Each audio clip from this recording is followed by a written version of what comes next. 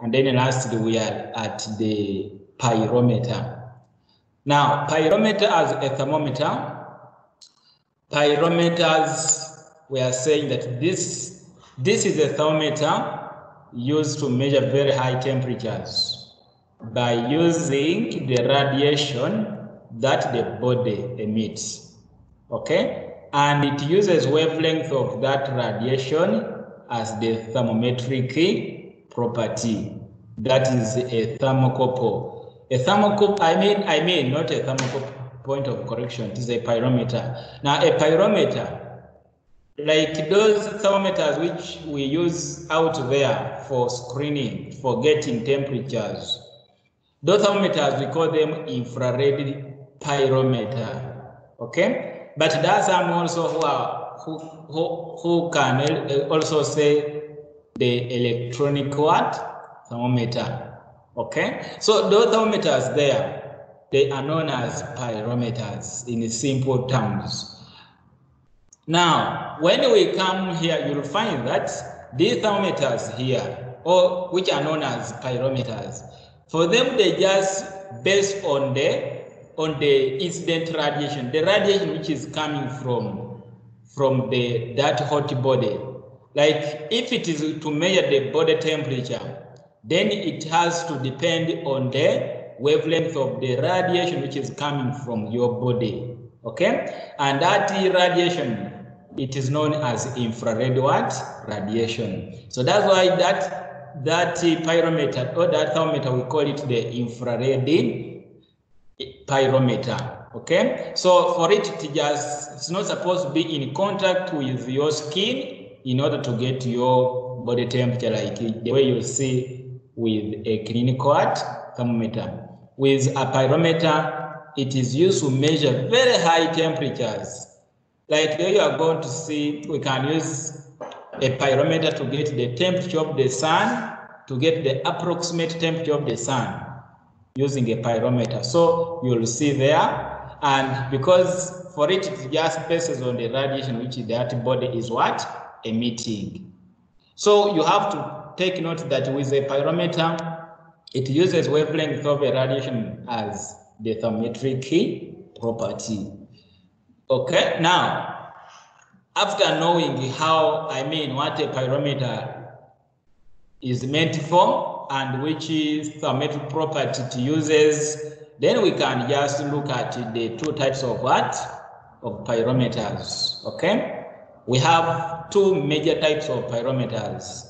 There's that pyrometer which uses optical instruments like the lens, okay, like the filament bulb, but there are those ones which do not use that. So we want to see the the types of pyrometers, and the two types we have there.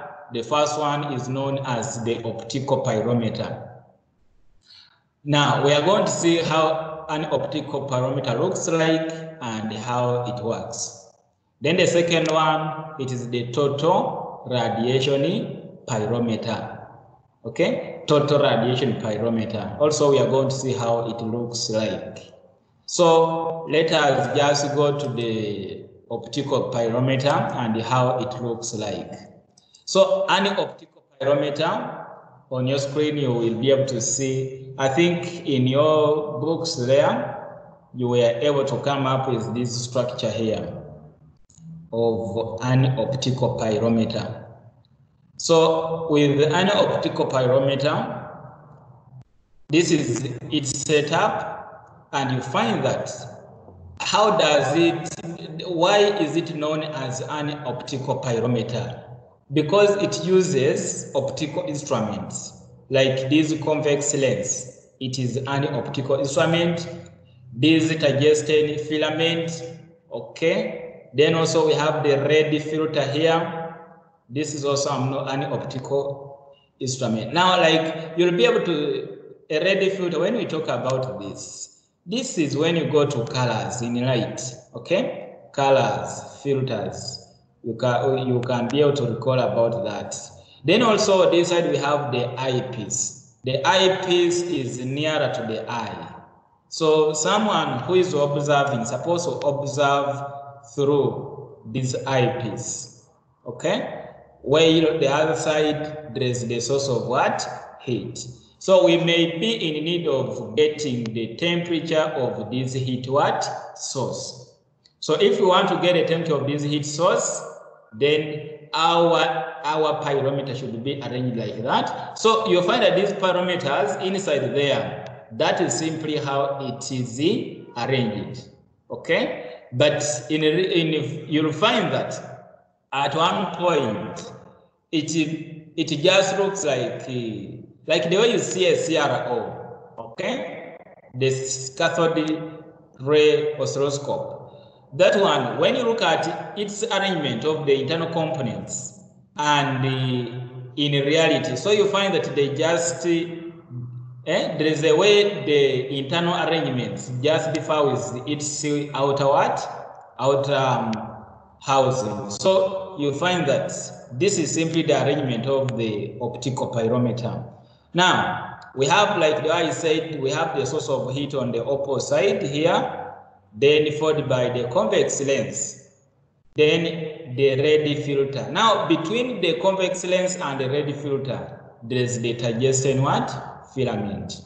Okay, now this tungsten filament, it is like a bulb. It is a bulb, but it uses a filament coil or wire. So this filament, it should be able to give out light with the help of that lower circuit. Because with the lower circuit you can have, we have the ammeter there, we have our dry cell, then we have the rheostat.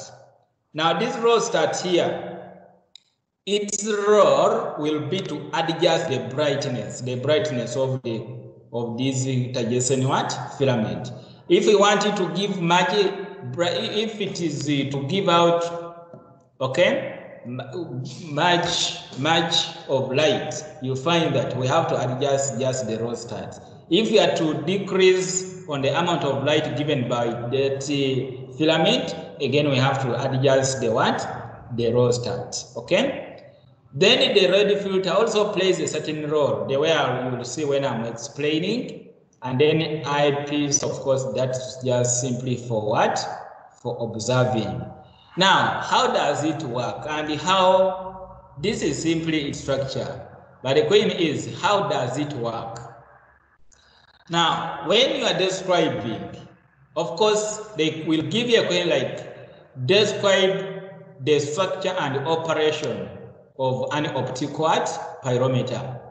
So when you are describing, you have to always begin with the structure, how it looks like, okay? Then after that, you can be able to look at now, how does it work, okay? So you find that, like, if you are to measure the temperature of this hot body, then what you're supposed to say, like, we can just go to the first step, how an optical pyrometer works.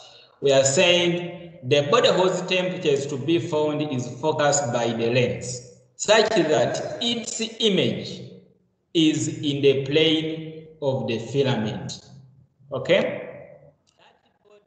When we come to this diagram, we want to get the approximate temperature of this what? Hot body.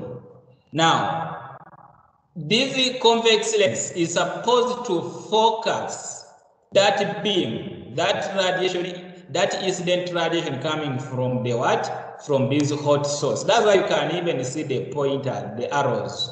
Okay? So this convex lens, it focuses that incident radiation from the hot what? Source of heat. I mean from that source of heat.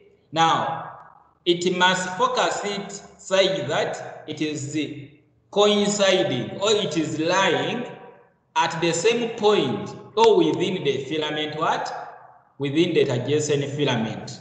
Okay? That's why you can be able to see here that this is your focal point of this convex what? Lens, where these two rays are meeting. So they should meet at where the filament is. So when you are drawing your diagram, please make sure you don't just draw this filament anyhow. You make sure it is exactly at where this radiation is what?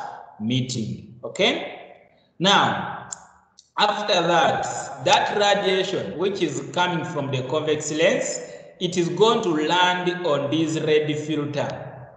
Now, this red filter is supposed to remove, is supposed to filter out any infrared radiation carried by what?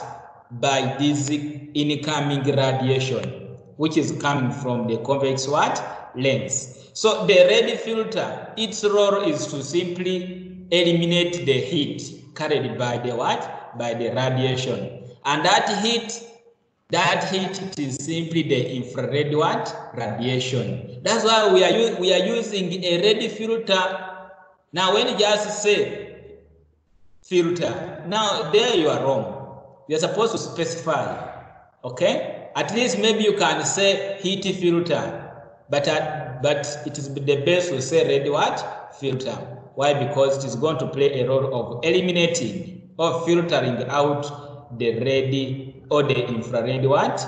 Radiation. So that before this radiation reaches the eyepiece won't be damaged by that incoming what? Radiation. So the red filter just protects the eyepiece from being damaged by this hot what?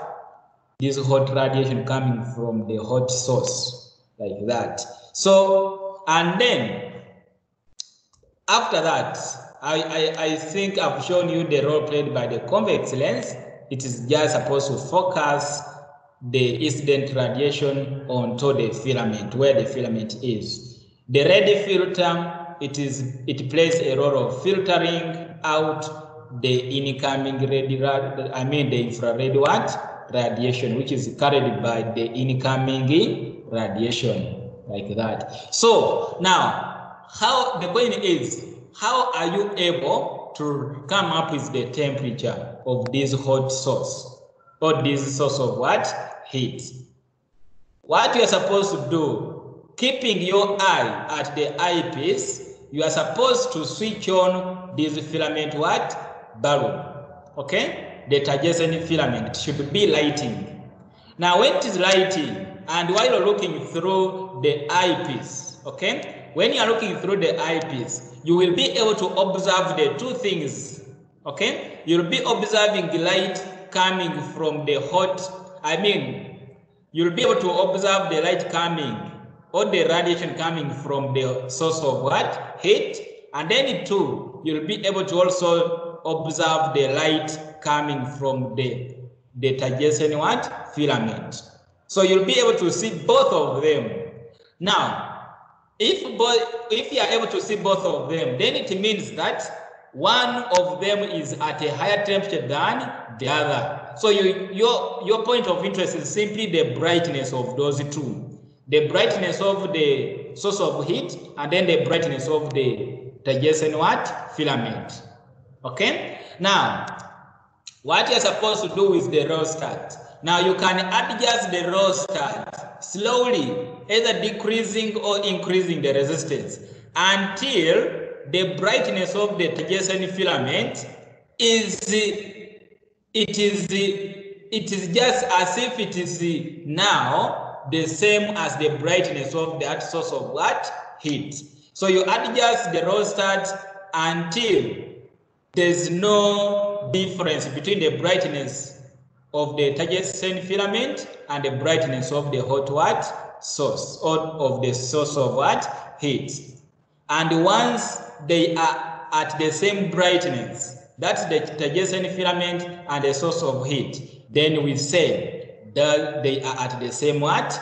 Temperature. So you find that the ammeter, this ammeter can be calibrated to give direct temperature reading once the brightness of the tungsten filament is the same as the brightness of the source of what? Heat. But remember, the rheostat is the one which plays that role of adjusting the brightness of the filament, so that it is the same as the brightness of the hot what? Of the source of heat, like that. So that's why there the first step there I said the body whose temperature is to be found is focused by the lens, so that its image is in the plane of the filament. Okay, they should be in the same plane. So don't draw your diagram anyhow without them coinciding. That's the filament and the image of the hot body. Then 2, light from both the hot body and the filament passes through the red filter before reaching the the eye. I have told you the reason why we use that red filter. Okay. Then after that, we are saying the rheostat is adjusted so that the brightness of the filament is the same as that of the radiation emitted by the hot body. Okay. Then after that, we are saying the temperature of the hot body is then read from the ammeter calibrated to measure the temperature in in kelvins. So that is how an optical pyrometer works. Okay. Yes, is there any question as far as an optical pyrometer is concerned?